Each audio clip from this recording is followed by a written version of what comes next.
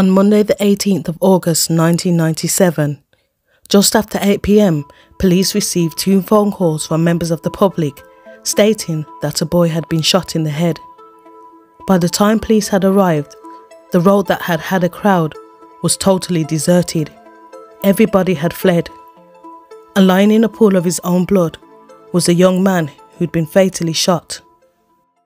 This is the story of the murder of 18-year-old Joel Nubie.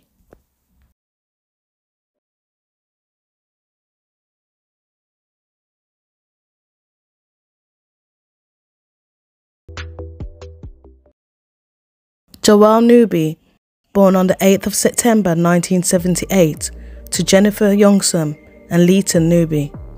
He was described as a well-known person in the area he lived in, which was Winson Green, postcode B18, and he was always seen riding his mountain bike. He was affectionately known by his family and friends as Joe or Gyro. He attended Lordswood Boys School in Harborne and was said to be very talented at music. On Monday the 18th of August 1997, Joel had been wearing a white striped t-shirt and black canvas trousers, and whilst hanging out with friends near to where he lived on Carlisle Street in Winson Green, Joel told his friends that he had to go and deal with something quickly and he'd be right back. But Joel would never come back.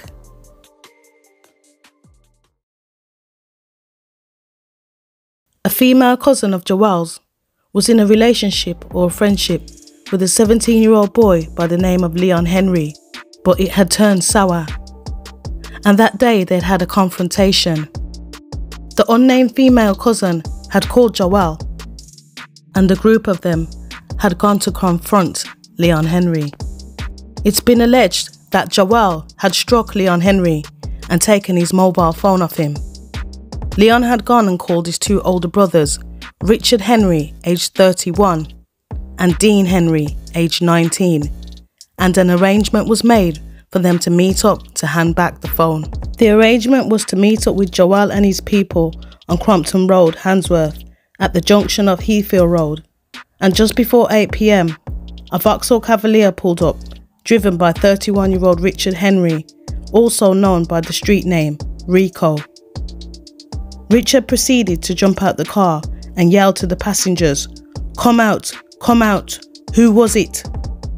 17-year-old Leon got out the car and pointed at Joel Nubie. The driver had a gun and people at the scene tried to calm him down as an argument broke out. The gun was pointed at 18-year-old Joel's head. Joel began backing off, telling Richard to just cool it. But blinded by his rage, Richard pointed the gun at Joel and shot him at point-blank range, execution style, in the forehead, and Joel fell to the ground. The 3 brothers got back into the car and drove off, and Joel was left lying in the street with the mobile phone still in his possession.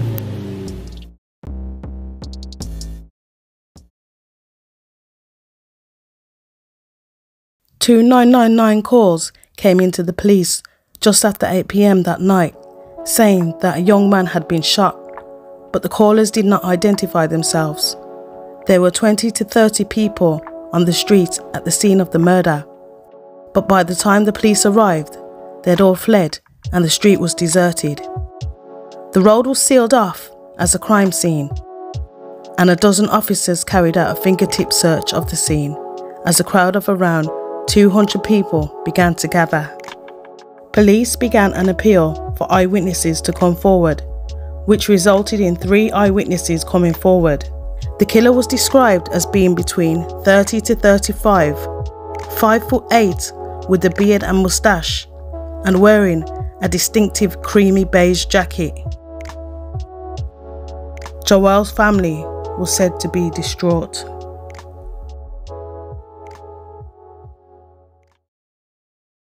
Based on evidence given by the eyewitnesses, 3 days after the murder, the 2 brothers, Leon and Dean Henry, were arrested on the 21st of August, but the older brother Richard Henry had fled to Jamaica via Holland the day after the murder.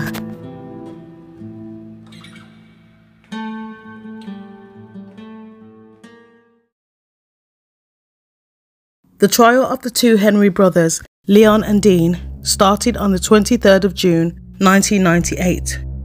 They were both charged with murder as a joint enterprise, but they both denied the allegations. During the trial, Joel's cousin, 17-year-old Micah Youngsom, who had been there when Joel was shot, gave evidence. He told the court that Joel had not stolen the phone, but that during the altercation that had ensued with Leon had dropped his phone and Joel had picked it up and then had arranged for the phone to be handed back on Crompton Road, Handsworth, where Joel had been killed. Micah told the jury that gunman Richard had pulled up in a Vauxhall Cavalier and asked who it was. When Leon pointed out Joel, Richard had punched him in the face, then pulled out a gun and tried to cock it. Micah said, "I thought he was going to shoot me, so I ran." Micah also said that he heard Joel trying to calm the gunman down as he backed away towards his own car, and he dropped the mobile phone as the shooter, Richard Henry, shot him. Micah said, "I saw the driver shoot him and Joel just dropped." In their defense, the two Henry brothers told the jury that the family and friends of Joel had surrounded and attacked them before the gun was pulled out and fired. The trial lasted for 8 days, and on the 30th of June 1998, Judge Justice Ebsworth acquitted the two brothers due to lack of evidence. After the verdict, angry scenes involving around 20 people erupted outside the courtroom, and the court security had to be called. The police had not given up their search for the man who actually pulled the trigger, Richard Henry, and an international arrest warrant was obtained. Police officer Mike Treble and another colleague travelled to Jamaica to Tivoli Gardens. Because of the dangers of two white police officers from England being in Tivoli Gardens, they were accompanied by local Jamaican police officers as well as the army, and two properties were raided. But Richard Henry could not be located.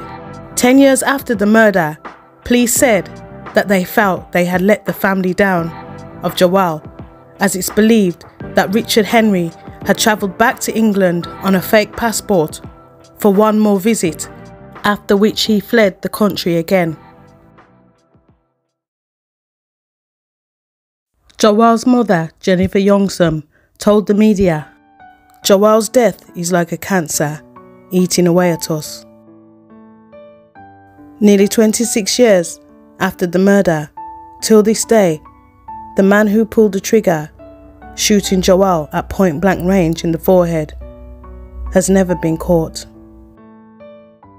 West Midlands police said, "Until we get him, or he is certified dead, it is unfinished business for us." Richard Clifton Henry has an international arrest warrant and his fingertips lay on file.